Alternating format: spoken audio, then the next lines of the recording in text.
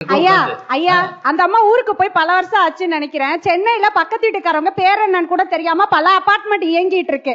எந்த வாழ்க்கை நம்ம அமைச்சுக்கிறதா வாழ்க்கை.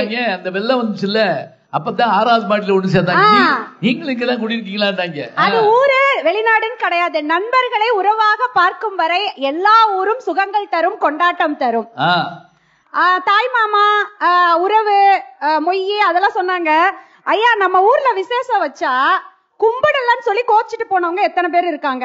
பூ குடுக்கலன்னு புறமுதுக காட்டி போன சொந்தக்காரங்க எத்தனை பேர் இருக்காங்க?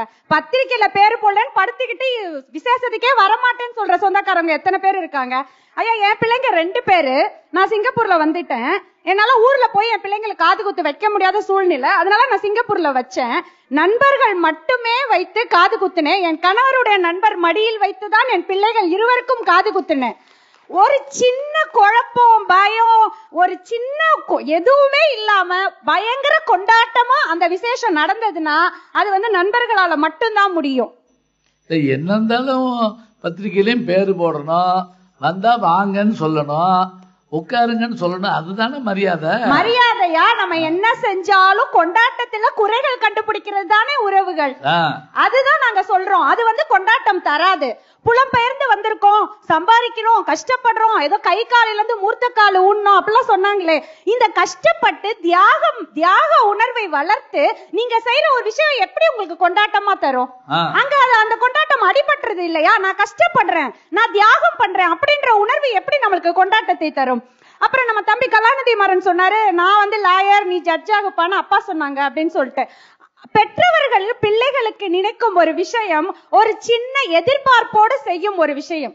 அந்த எதிர்பார்ப்பு சிறிதாக பொய்யாகுமானால் அங்கே ஏமாற்றம் வரும். ஆனால் நண்பர்கள் எந்தவித எதிர்பார்ப்பும் இல்லாமல் செய்யும் ஒரு விஷயம் எப்பொழுதுமே கொண்டாட்டம் தரும். அதற்கு பெரிய உதாரணம் நான்.